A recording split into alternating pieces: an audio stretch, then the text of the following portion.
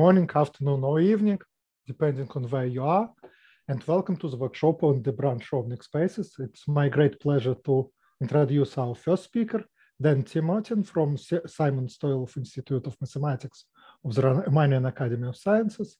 And he will continue his mini course on the Branges-Rovnyak spaces. Thanks a lot. So as I was saying, I'm a little bit uneasy because some of my punchlines of today have already been shown to you yesterday, and even more than this. But well, that's life. I have to continue. And the first thing is the basic dichotomy that the Branges spaces present that already has appeared, I think, in more than one talk yesterday.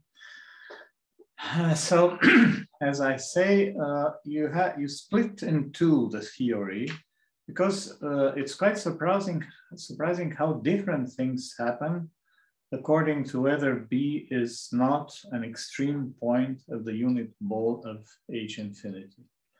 Now, extreme point, this is a geometric characterization, but in fact, what we are interested in is that it has an analytic characterization. You must have this inequality satisfied, and the equivalence of these two things, sometimes it's attributed to Deluc and Rudin, but in fact it appears only in a note at the end of the paper that deals with the unit ball of H1. And then at the end, they just say, well, it's just to complete things. This is a well-known fact that in H infinity is extreme if and only if this happens. Okay, so in particular, inner functions that we have met already at model spaces are extreme because, in fact, you have just a zero everywhere here. You see that being non-extreme means that this quantity here is not very often zero. For instance, if you just take a B strictly smaller, H infinity strictly smaller, norm strictly smaller than 1, of course, it's not extreme.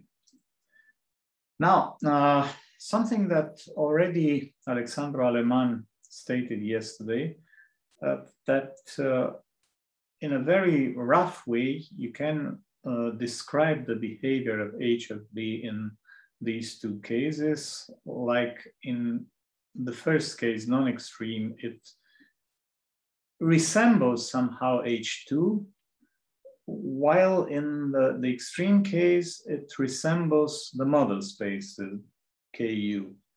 And from this point of view, in fact, we will see that somehow we will have more to say about the non-extreme case, because the extreme case, well, you find out that you get more or less what happens in Ku. Well, you can extend it often, and you have to work a little bit more to change a little bit some things, but it's not very different. While in the first case, I said it has common feature with H2, but also it's very different.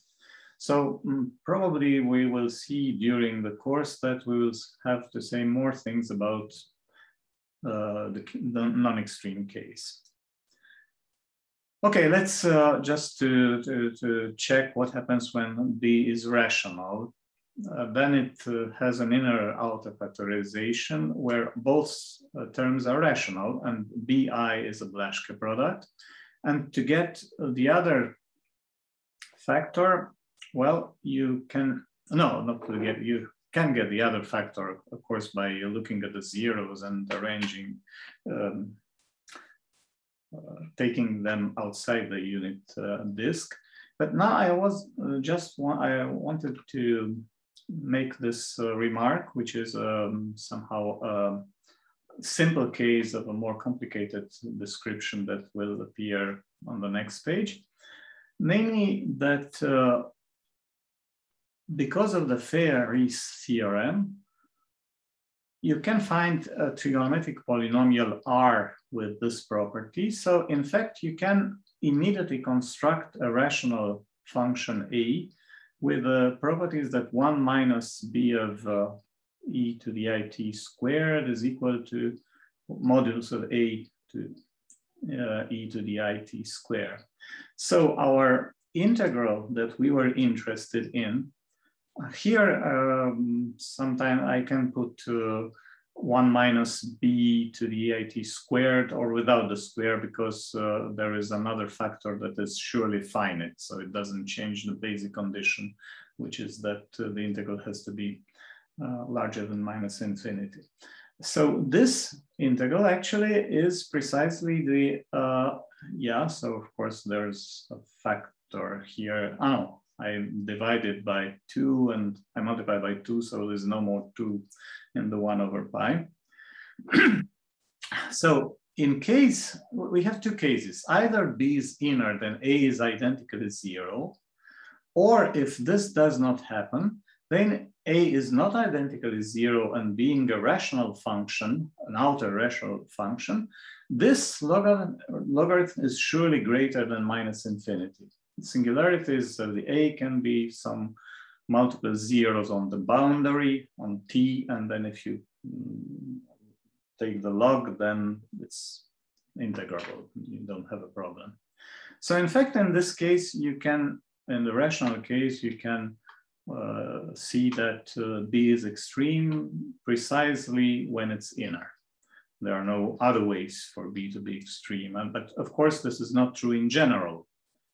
There exists extreme non-inner function. You can just, you may fix the modulus on the boundary as you want, and you can make it to be 1 on part of the boundary and not 1 on the rest. So this part gives you the integral of minus infinity, and the rest doesn't count.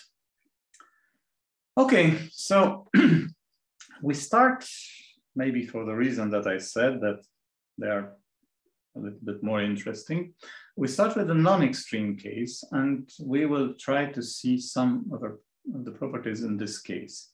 Now, the first thing we do in the non-extreme case is actually to repeat the trick that we had on the previous page, namely the trick with, one moment. Okay, so this construction of A that was done here somehow by hand by use of the Ferri's polynomial theorem, actually you can do it in the general case for B non-extreme, because once you know that this function here is integrable, you can construct the classical formula to construct the outer function that has this modulus. So this function is uniquely determined by these two properties. First, it's outer, and the sum a squared plus b squared modulus on t is equal to 1. Such a pair will be called a Euclidean pair. And the first thing that we want to note is that from this relation, we can immediately obtain this relation between the Toeplitz operators. And since we know that the ranges of these Toeplitz operators are respectively the two spaces that appear here, we have m of a bar equal h of b bar. So this is an equality that is much used in the theory of non-extreme, in the non-extreme case for the Brown spaces. So we come back to this example because I discussed the space corresponding to this example quite at length yesterday, and it will come back again and again. It's a kind of the simplest non-trivial example of the Branges-Rovnyak space. And when I say non-trivial, this means that it's not something very trivial, and neither is it a model space, because we already had a whole course on model spaces. So in the case of B, we find A, it's equal 1 minus Z over 2. Now, if you remember, I haven't written here, but when we computed, when we get a formula for H of B in this case, we had 1 minus Z that played a main role there. And this is, as you can expect, it's not by chance, but we are not yet there. This will come later. Okay, I mentioned also this fact that B rational implies A rational, which was on the previous slide. And now a first result. Let me put all the statements here. This is somehow a technical result that is quite important when you start to work with the case non-extreme. Namely, for each f in H of B, you can find some element which traditionally is denoted f plus in H2 with this properties. T b bar of f is equal to T a bar f plus. Now, the importance of this element is in the point 2, where you see that the scalar product in H of B and the norm in H of B, of course, can be written just in terms of the usual scalar product and the usual norm, if you apply it to the same function. Now, of course, this doesn't simplify completely the computation of the norm because you have to find f plus.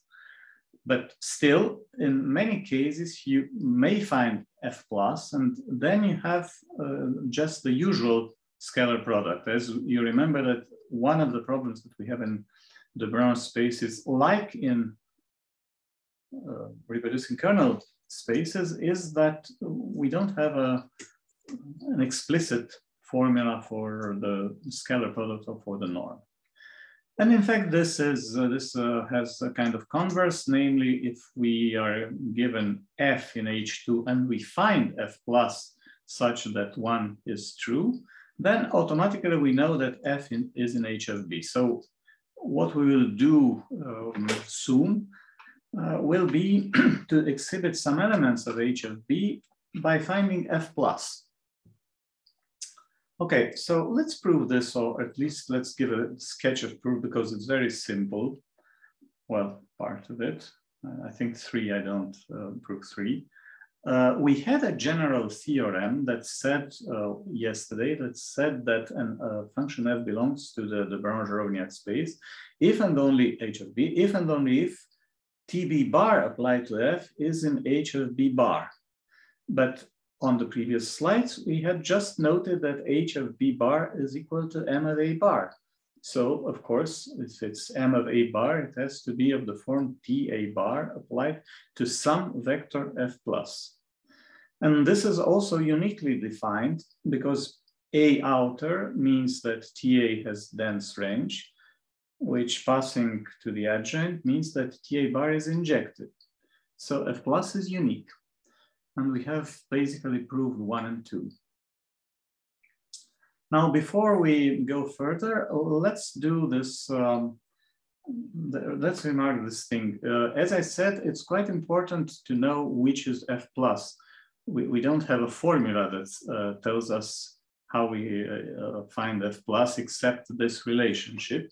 So it's good to note that if we take an F that is in HB and that has an F plus, then we remember that T phi bar F is also in H of B. This was a general fact for the Branges-Rovnyak spaces, that they are invariant to adjoints of analytic Toeplitz operators.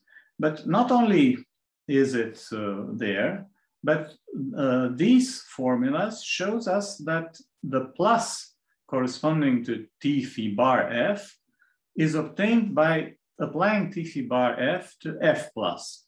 So this makes some computation easier, you will see. Okay, now the first thing, as I advertised, that I can obtain is that I can exhibit some elements that are in H of B. For instance, 1, the constant function 1 is in H of B. This is quite nice because you remember that it's not always in model spaces, only when B of 0 is 0. But here it's always, no matter which is B. And how do we do it? Well, as I said, we just write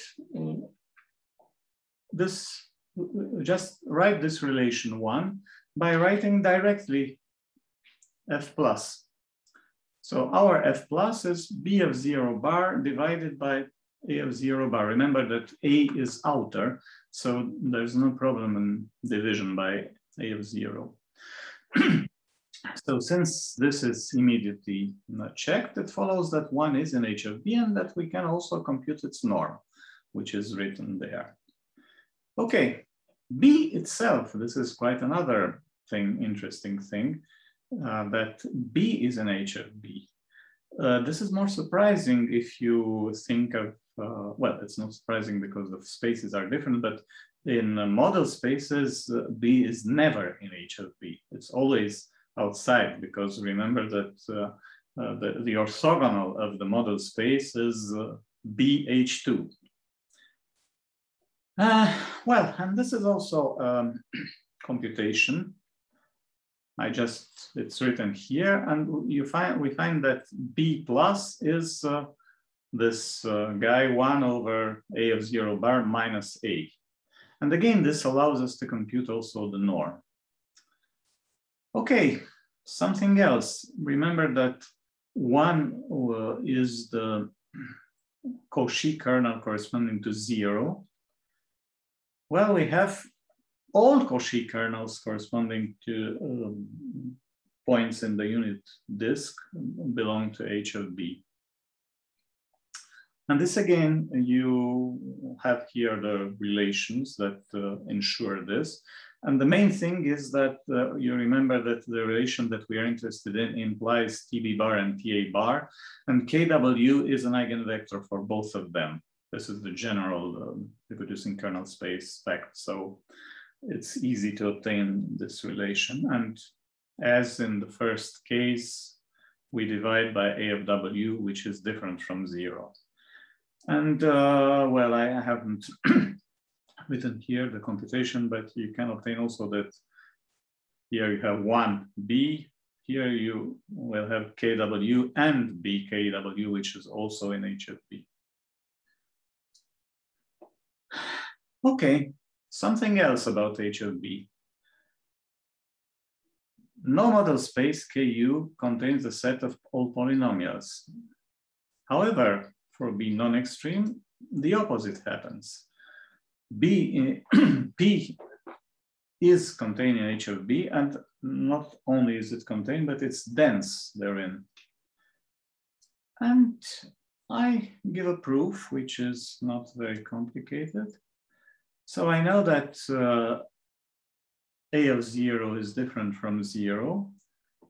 So TA bar applied to a polynomial starts with, you see, if you apply TA bar, then somehow you go to the left with A. And so the result is that you start with A of 0 bar Cn plus terms of lower degree. And so TA bar maps a polynomial into a polynomial of the same degree. Now, I know that this means that if I start with a polynomial of degree n, I apply TA bar, I obtain also a polynomial of degree n, of the same degree. This means that n of A bar contains polynomials of all degrees. And if it contains polynomials of all degrees, it's easy to see that, in fact, it has to contain all polynomials. So even M of A bar contains all polynomials, which is equal to H of B bar. And there was a fact stated at the beginning that H of B bar includes H of B bar. So the polynomials are in H of B. Well, in this moment, we might be surprised by the fact that polynomials are dense in H of B, because h of b bar is in principle smaller. It's contractively included. But this I will do immediately. First of all, note that since polynomials are dense in H2, they are dense also in M of A bar. This is just the computation of the norm. You see the norm of T A bar applied to P minus F in M of A bar is just the norm of P minus F in the Hardy space. And then this means that, on the other hand, TA bar P is also a polynomial, we just saw. So if we get epsilon smaller than epsilon in the first term, the same happens for the second term. And then I have a claim that M of A is a dense submanifold in H of B, which would finish the matter. And this is a little bit of computation that you have to do. It's not so immediate like the previous points in this proof. Namely, we start with an H of B that, with an H in H of B that we suppose orthogonal to M of A bar, and we want to show that it's zero. So if it's orthogonal M of A bar, it's orthogonal to all these guys here. And now using this nice formula that I noticed on when I introduced the F plus, and the formula for the scalar product. The scalar product in B is equal, can be written in with the usual scalar product if I use the pluses. Then I obtain this relation. Well, this is quite okay, so here, of course, it's product. It's not A of this. Okay. Now, this means that you see this is true for any, for all n greater than 0. So this means that the usual scalar product of this function with the monomials, with exponentials, with non-positive degree is 0. So this belongs to what is under the integral belongs to H2 naught. And now we apply a property of outer function. If we have a function g in L2, this is usually stated for H2, but it's the same thing for H2 naught. If we have a function in L2 and its product with an outer function is in H2, then the function itself is in H2, or in this case in H2 naught. Somehow we can divide by outer function, so to speak. So I just saw that I have a question. Of course, the polynomials are dense in the H of B norm. Yes, this is correct. Here they are in the first line, here they are dense in M of A bar, so in its norm. And then the original statement was that they are dense in the H of B norm. Okay, so we have obtained a positive function in H2 naught, which has to be 0, and the claim is proved. And putting all pieces together, it follows that P is dense in H of B. So the Branges-Rovnyak space has the polynomials inside and as a dense set. Okay, now I get close to, well, I will have a superposition with with Pariset's talk of yesterday. If I have a function in H of B, there exists a sequence such that Pn of a minus f tends to 0, but of course, this existence result, we should like to know how we can make this approximation. And more precisely, there are usual standard ways of approximating analytic functions by polynomials. We can take the partial sums, we can take the Cesaro means, we can take the dilations and tend R to 1. Well, there is an example that, as I said, was quoted by Parisset yesterday. I was going to say yesterday night, which was the situation in here, but for you it was yesterday afternoon. Namely that you may have an example where none of these ways of is good for convergence, because all the approximants in the different types of approximate all tend to infinity. And in fact, this, as it's written here, is an example of 2016, but in the talk of yesterday, we learned that in fact, this example is worse than you can expect, that it's not good. You don't have convergence even with a large class of a summation method that you might have expected to work better. And just, of course, I will not prove this here, but just one remark that the reason why this does not work is that precisely this map f goes to f plus is bad for this function. F may have small norm and f plus explodes. Okay, so these are the main things about the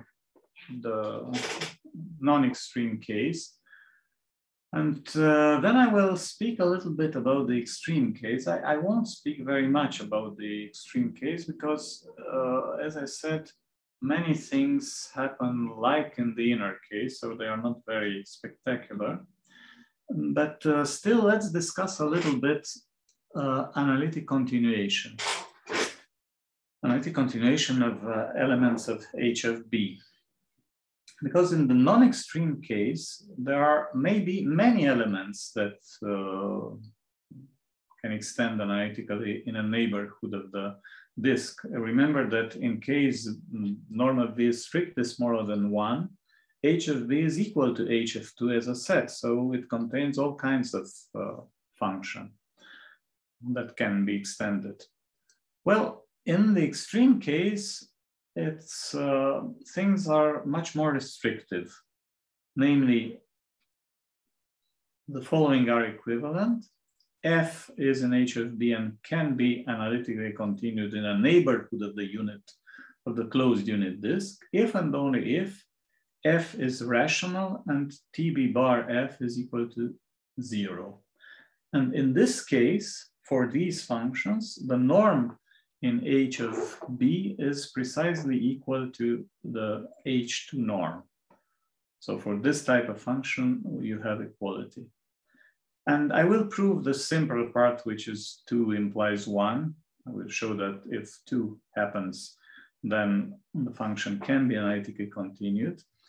And the reason is that if TB bar F is equal to 0, then it's in particular, of course, it's in H of B bar.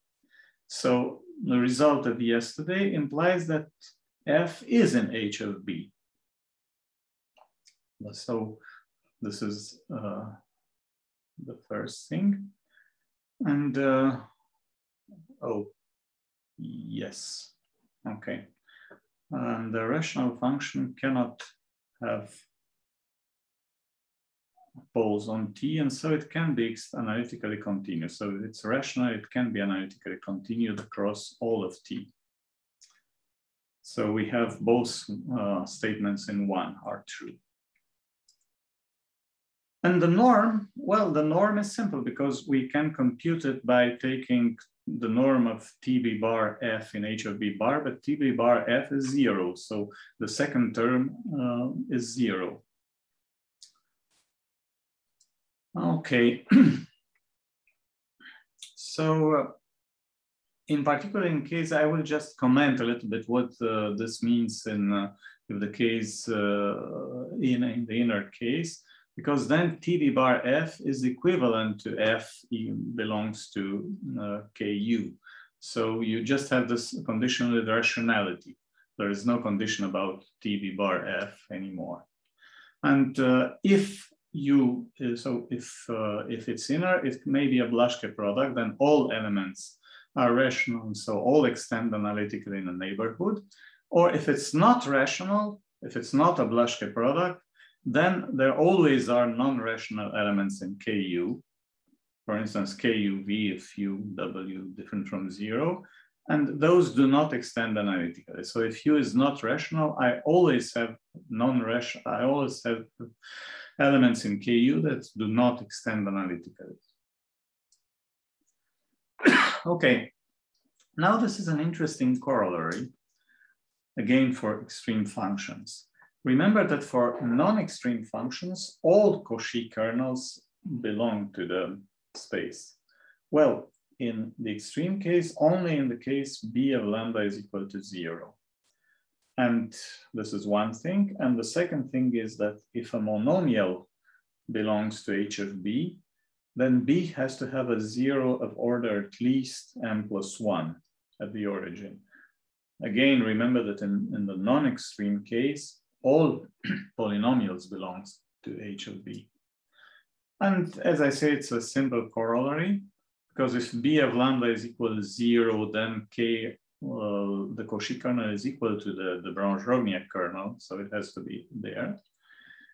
And inversely, K lambda itself extends outside D. So in order for it to belong to H of B, we must have TB bar K lambda equal to 0, but we know that K lambdas are eigenvectors with eigenvalue B of lambda bar. So from here it follows that B of lambda is 0.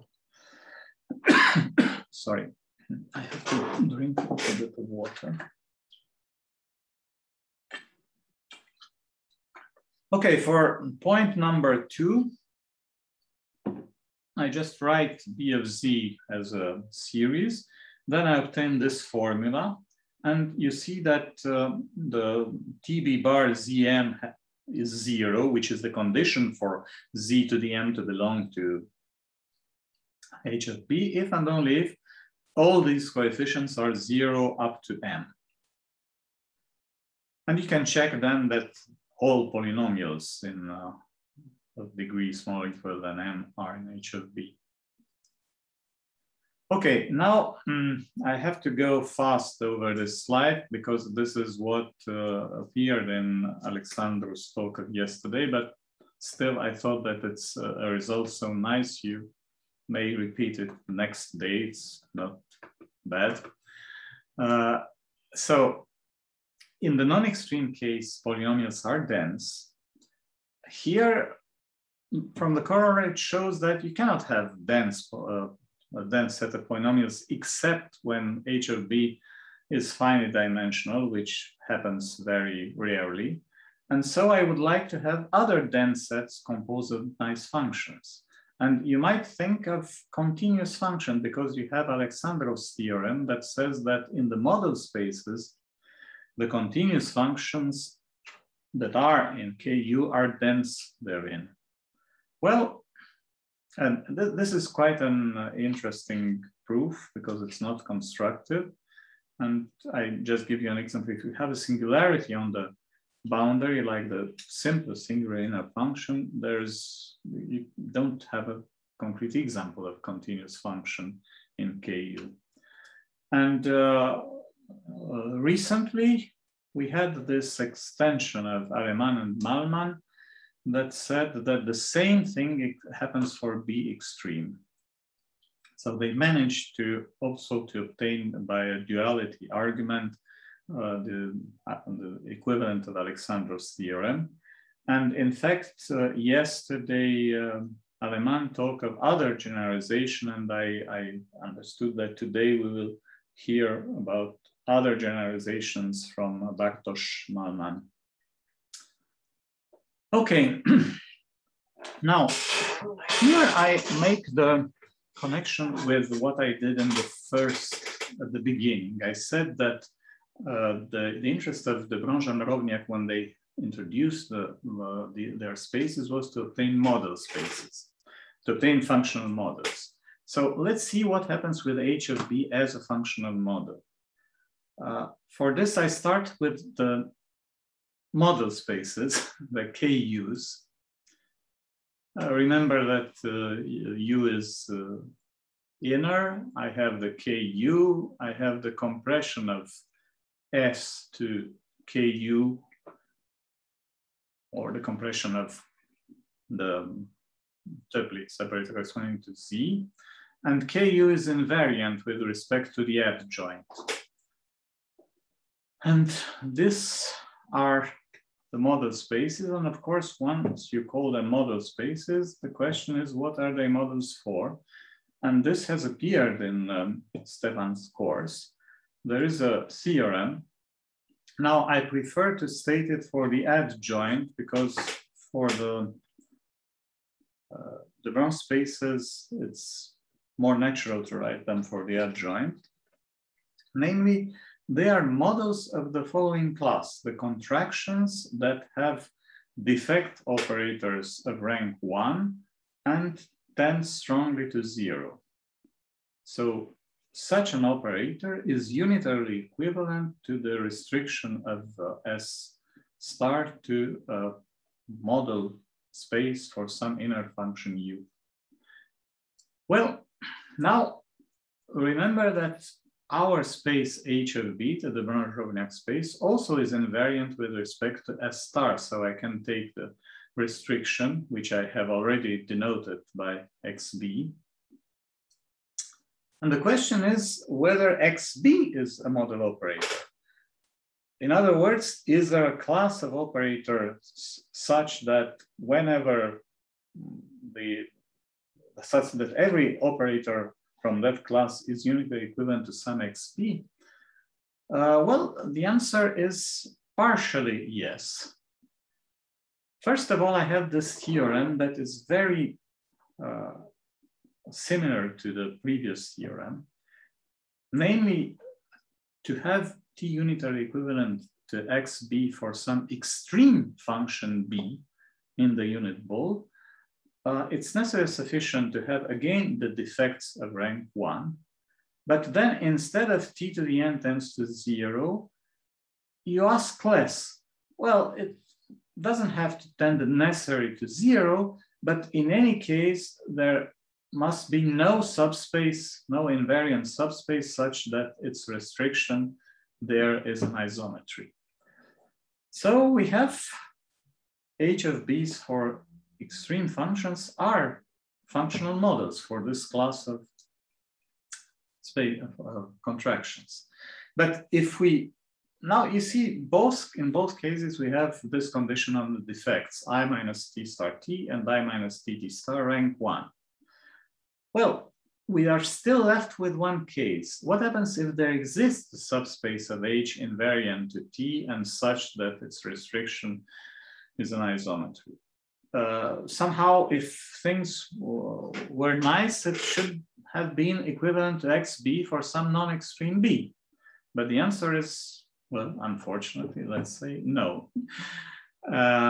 In this case, if you want to obtain a model space, a functional model, then it's more complicated. You need a second space, and the model space, you can write it, is a space of pairs and functions. And with this very complicated definition, I will not discuss, but it's very non-constructive. And maybe this is one of the reasons that the Nock-Foyash theory was more successful, because it captured this case in a easier visualizable way. Okay, so one thing before we go further, we still can be stubborn and say, well, I'm thinking of H of B for non-extreme. Is it not a functional model for a certain class of operators? Well, it happens that it is, but it's not a very nice class. First of all, there are two simple conditions. The defect condition, but you see that this defect has rank 2. So we cannot expect it to be a model for the contractions with defects of rank 1. And the dimension of the kernel 1, t to the n tends to 0 strongly. And then there are some other two conditions which are really complicated to state that appear in a paper by Javad and myself. And so we have identified this class, only that it's, as I said, it's quite a weird class. And what happens now, the question is if the defect ranks are higher. Well, in fact, you can obtain a model theory, but what you probably expect that you have to replace usual analytic function with vector valued analytic functions. Okay, now we have discussed the relation with the functional models, and in the sequel, I will discuss a little bit operators on H of B. So first of all, I start with XB, which is the model operator. And we know that it's a contraction, and then you may ask yourself the usual question, what is the spectrum? Well, we know, for instance, that for model spaces, there is the Lifshitz-Möller theorem that says that the spectrum of the adjoint, so here always the adjoint appears because I have considered somehow the adjoint of the usual model for inner function. And so the spectrum of the operator is related to a behavior of the function. Namely, in fact, the spectrum are the zeros in U, which are eigenvalues, together with the points, the points of singularity of the function on the boundary. Well, what happens in our case for the Branges-Rovnyak spaces? Spectrum of, I will manage somehow to discuss together XB and XB star. But again, we have to split the discussion between extreme and non-extreme cases, because in the non-extreme case, it's very simple. These spectra do not depend on B.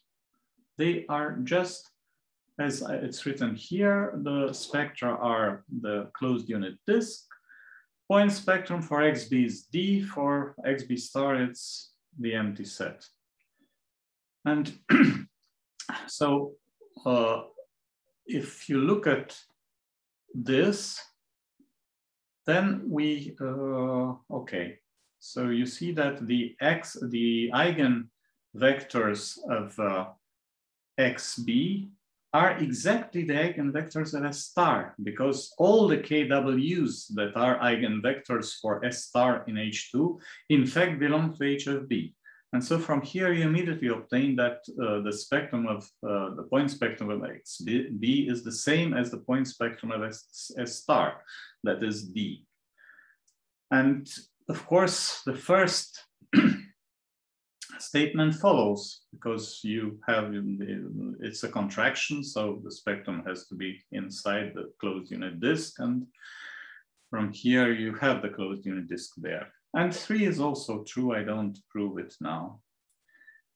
So this happens in the non-extreme case. In the extreme case, things become very similar to the inner case. It's, okay, so I just write, again, I have the spectrum of B, which is, I write it directly, the union of the zeros of B and D, and the complements of the arcs I in D through which B may be extended analytically, and the modulus of B is 1. This is necessary. It's automatically satisfied for inner functions, so it did not appear there, this condition on the modulus of B on the circle. But for non-inner functions means that whenever you have an arc where this is smaller than 1, it's bad. And then the theorem is very similar. Okay, so for the moment, we just have XB star. The spectrum of XB star is this set here that is defined in terms of B. And the point spectrum is its intersection with the disk. Now, what happens with XB and the spectrum of XB and the spectrum of the point spectrum of XB? So I thought this is the right moment to introduce a conjugation that is the equivalent of the conjugation on model spaces. You remember maybe that on model spaces, the conjugation was defined by U, Z bar, F bar, and it had, you can define it on L2, but it leaves KU invariant. And then you have here a relation that says, in fact, that XU is complex symmetric with respect to this conjugation. Well, in the general case, you still have a map, this one, that extends to a contractive anti-linear map from CB, from HMB into itself. And in the case B is extreme, it's isometric and on 2, so it becomes a conjugation on HB. So this map is the exact equivalence of the conjugation on the model space, only in the extreme case. But this is the case that we were discussing, and then, of course, we can immediately obtain by means of this relation the spectrum of XB and the point spectrum from those of XB star. Okay. Invariant subspaces of cyclic vectors. What happens in the for S star? Because XB is a restriction of X star. Well, they are the spaces, the model spaces, KU. Well, in the non-extreme case, we know that the subspaces are exactly the ones that we have to have. In the sense that these spaces of the type KU intersected with H of B are invariant subspace automatically. And so it happens that, in fact, these are all. In fact, this map that goes from KU to KU intersected with H of B is even one-to-one. The lattice of invariant subspaces of the XB is isomorphic to the lattice of inner function. And cyclic vectors have in S star, for S star and H2, have a precise characterization. They do not have a bounded type meromorphic pseudo continuation in the exterior of the unit disk, and I don't want to discuss too much this definition. But in the non-extreme case, again, we have the same thing. The cyclic vectors, or the same thing, an analogous thing. The cyclic vectors for XB are precisely the cyclic vectors for S star that belong to H of B. Now, remember that I have another operator in the case, in the non-extreme case. I did not discuss too much that in the non-extreme case, okay, so sorry, we had from this theorem, we had just the fact that 1 implies 4. But we have also 1 implies 2. Then I have a formula for S that shows that 2 is equivalent to 3. So if B belongs to H of B, so this formula tells us that the usual shift leaves H of B invariant. And then since 1 has this, can be written as the sum of a kernel in H of B plus a multiple of B, once B belongs to H of B, we have 1 belongs to H of B, and then applying S gives you all polynomials. And finally, the result that we have obtained that B is extreme, Z to the M implies that B has a 0 order at least M plus 1 at the origin, shows that if the polynomials belong to H of B, we have to have B non-extreme.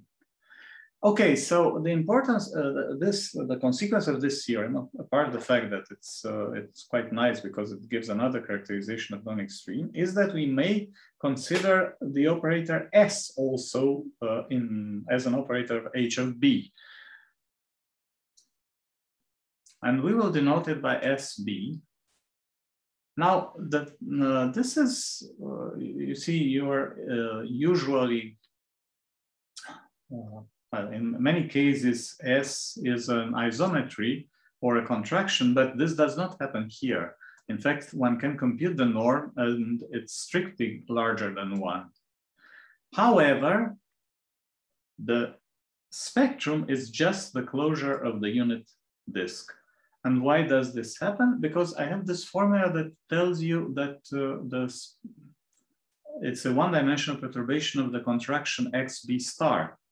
So any spectral points outside must be an eigenvalue, but S has no eigenvalue, so SB, which is the restriction of S, doesn't have.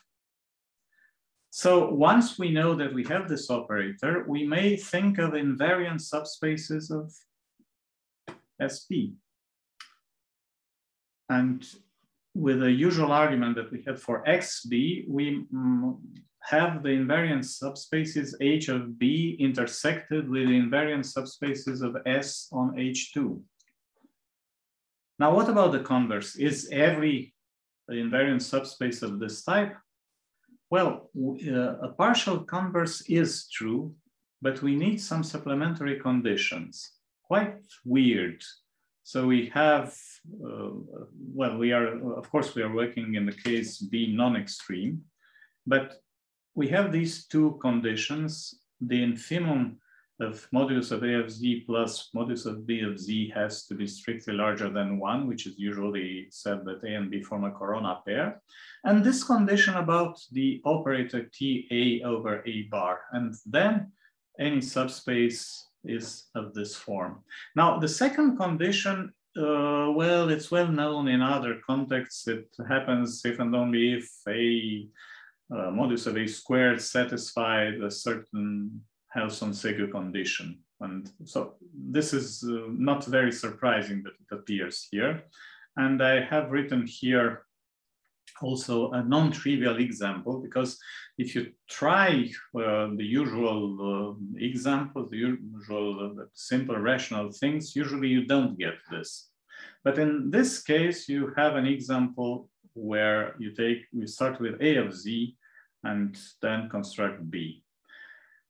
Okay, I'm a little bit out of time, but I will present you now just one more slide where I revisit this example 1 plus Z over 2. I said that it's quite important and we will come back to it several times.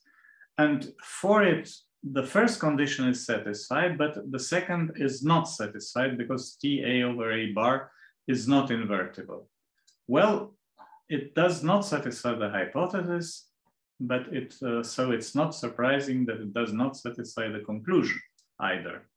Remember now that in this case, H of B was the direct sum between C and Z minus 1 H2. Then we look at this subspace, which is a closed subspace of H of B invariant for SB, but it's not of the type that I said. Because if it would have been of UH2 intersected with H of B, I have Z minus 1 Z in E. So this equality would imply that U is just Z because the left-hand side here has the inner function Z. And then we will have to have U belonging to this intersection because obviously it's an H of B.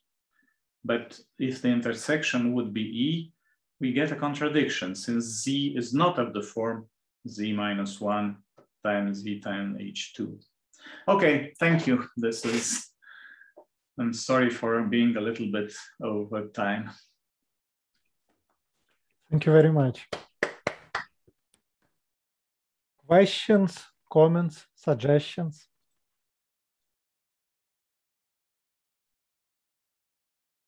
You can ask them in chat or shout them out. Dan, is anything known about the cyclic vectors of the forward shift? Cyclic vector of the forward shift for extreme. For non-extreme, because... For non-extreme, sorry, for non-extreme. So I don't know exactly in this moment. Okay. Maybe Manu or Javad knows? There are some result in the rational case, I think. If I remember correctly, you have the cyclic vectors, maybe they should be outer. And also there is a condition on the point on the boundary where A has its zeros. So I think the cyclic vectors shouldn't vanish at this point or something like that. And that's a characterization for rational. Yeah. Okay. There is a question in the chat. Are there any references on results on extreme, non-extreme functions in unit ball of H infinity? I think you already mentioned them, but yeah, that I think all the literature of the Branch spaces, it's full of this. So, well, starting with paper with the Book of Saracen, for instance, and then if you have finished the Book of Saracen, you take the Frihin Mashregi book, and you can find many results there. But they are related to almost invariant subspace, and then there are other things that usually there are many such results. Thank you. More questions, comments? If not, let's thank Dan again.